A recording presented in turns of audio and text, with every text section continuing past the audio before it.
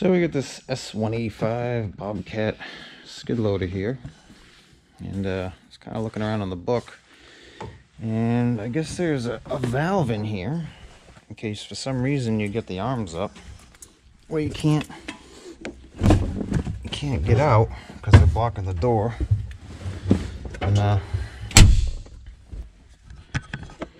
a little valve down here right there. So basically, to use this valve, you're going to rotate it quarter turn and pull it up. So let's give it a try.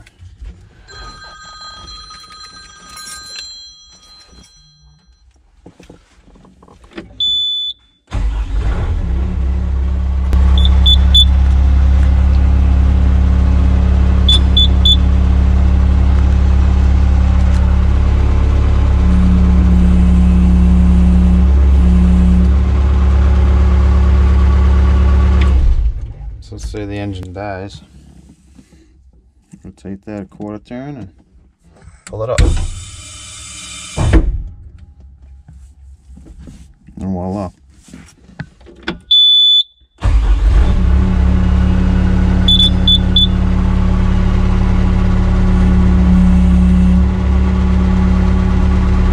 Back to working again.